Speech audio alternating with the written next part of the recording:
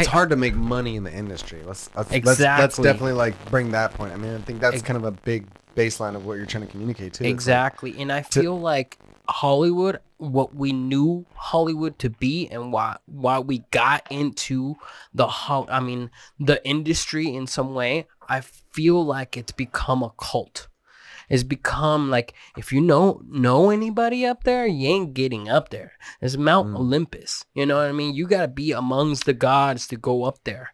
You ain't going to sneak in unless you become a god. But here's the thing. I would argue that life's never not like that, which is to say that... What do you mean it's not like that? You can have a connection up there, and they'll be like, come on through. I know you. That's not really fair. As you evolve as a human... It's never been as you evolve fair. as a human. No. I mean, it's not really accurate. That assumption of the way that there's not this place of like. It is. It's not this place of success that you don't get to by trying and failing a lot. It's actually this place where the people that overnight success takes 10 years out of you. It's really like, okay, this is your 14th podcast, right? So like you've been just doing it in your free time for the last how many years? When did you start this podcast? What year did you start this thing? 2-3 years ago. Right. So like you do it for another 7 years and you got 50 podcasts, and all of a sudden overnight your followers go from 10 to 50 to 1,000, 10,000 to 2 million, and you start getting revenue from YouTube, and people are like, some kid sitting at home is like, man, I should start a YouTube podcast. It's like you become successful by repeatedly doing these things. So I don't think there's this place that people are at where it's like, hey, you want to be a success, come up here. And but I'm talking about Hollywood. I'm not talking about content. In that same regard, I look at it all as like density levels. That's how you have to look at every aspect of Hollywood. Life. What does that Hollywood? Mean? Hollywood is what we knew Hollywood to be. Here's the big box office release that everybody fucking wants to watch this fucking movie. Avengers Endgame. Or yeah, we're seeing this from the outside in, seeing that, oh shit, this is fucking blowing up. This is a lucrative kind of industry, right? And that you can break in if you have the right scenarios. I mean, like you could write. Let me steal man your argument. Let me finish my argument. Yeah. I already know your argument. Whatever. If you write a really good book, like Harry Potter or Lord of the Rings, you got an in. You know what I mean? Holy shit! See, I think that's the misnomer. I think so, because if you look at all the big movies, that's what they made.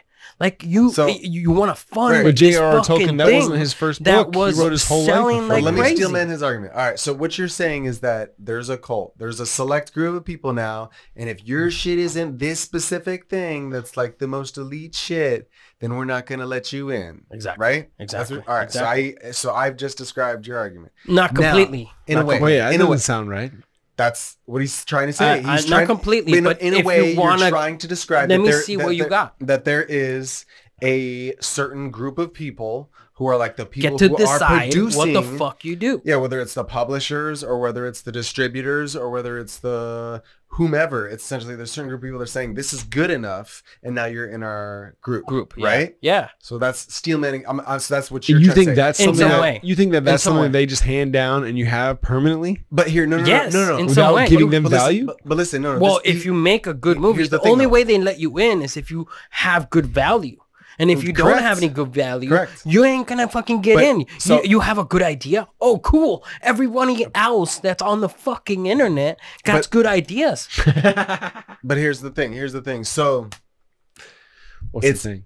All about density levels. So steelmanning. What the fuck is density? Listen. You're making up a word and distributing it. Pause and listen. Stop producing and distributing. So your idea is that the film industry has like select group of individuals who are overseeing and manipulating and influencing the environment. It's a culture. The cultural environment. A group let me finish, of bro. people. You literally can't let me just say one sentence. Well, yeah. So go ahead. So your idea is I already described it. Now I'm saying that you're dumb. You're just saying say it. You're seeing, you interrupt so many fucking times I like lost my train of thought. You interrupt me first. All right, so You're saying that there's a select group of people that are overseeing. Say it again. Stop talking. So you're saying. See, you're saying it again. Yeah. So I'm trying to get your idea out without you interrupting. All right. So you're saying that there's a select group of people that is essentially, it's like a club. It's a cult. It's whatever. It's a group of individuals who are picking and choosing. They're cherry picking what gets to be a part of their group. And if it's good enough, if it's according to their liking, they'll allow it. You know, they'll let them into their group, whatever. Right. That's the general gist of what I feel like you're going at. Okay. From there, I would argue that it's all about density levels, which is to say that depending upon how good you are is exactly where you're gonna flow. It's exactly where you're gonna get. So if your shit is good enough, they're gonna pick you, which is to say that if you write a good enough script, you're gonna have no problem finding a budget. You're gonna have no problem finding an investor. What I thought too. If you so it's like it's not just about being in the right place at the right time. It's not luck.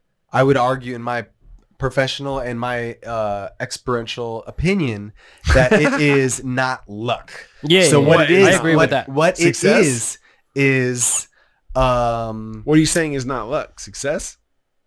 the cult, the getting into whatever level, because he's arguing that there's a certain level of accoutrement or whatever, or however you want to describe it, a certain level of, you know, plateau that only is granted to you by the elites. Dude, and I'm Will saying Smith that you is now get there banned from the Oscars for 10 years. And I'm also he decided agreeing to slap somebody. Like, that's an action. Exactly. So I'm agreeing with you in a way, which is I say it happens through practice. I say it happens through action. So it's however good you are, that's where you become. That's where you flow. So it's like if you're shit, you're not going to end up where you're supposed to be. But if you put in the work, and if you have a good enough idea, or if you continue to show and demonstrate your value, you're going to end up exactly where you're supposed to end up.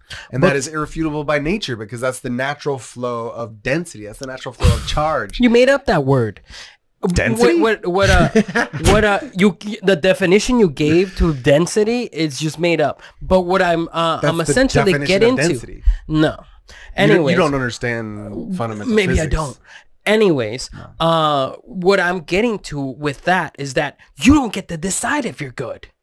The markets gets to decide if you're good. If you have an idea and you think you have an idea and it's good, you don't get to decide that. You do. The market gets to decide right. that. You put that shit out, and then you're like, "Oh my god, it's fucking good. Look at me." And you don't get to decide to the while the people get to fucking Let's all buy talk at the same time.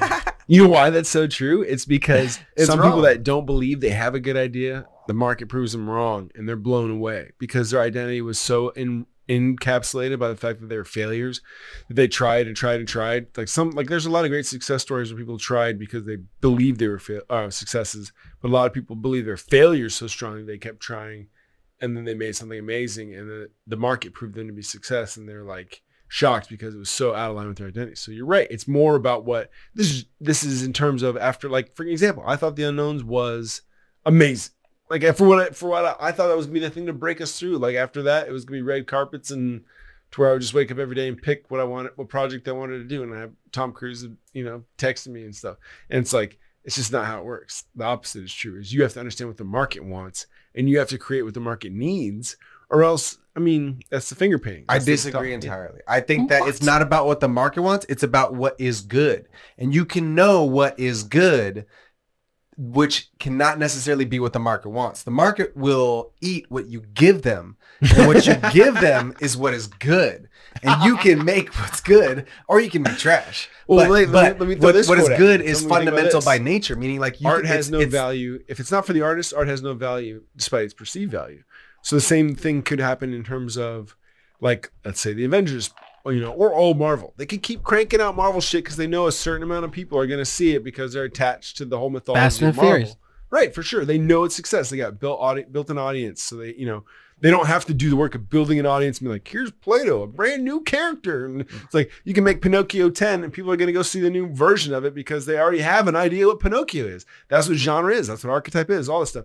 So you have to understand what people are expecting. The point is art has no value. If the art's not for the artist, it has no value despite its perceived value. Means to me is you can create another Avengers with all the same cast and crew, and it would be amazing. And I, go see it. But the value in it comes from the people that made it, understanding, believing its value for what they intended it to be. So if you're an amazing screenwriter and you decide, okay, and director, and you decide, I'm going to make a movie that is commercially viable because I want to make $1 gajillion. And I know this is exactly what the market wants according to all the metrics that I'm tapping into through Netflix, Google, whatever. Contacts are like, hey, the Russo brothers, the guy that made, I think, Stranger Things or whoever made Stranger Things and Avengers Endgame, but these brothers always do it.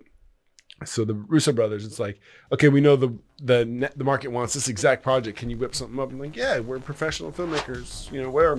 So they get behind their shit and they start writing the next series. That's not necessarily what they believe or want to create, but they understand that to be able to maintain the artist side of it, they have to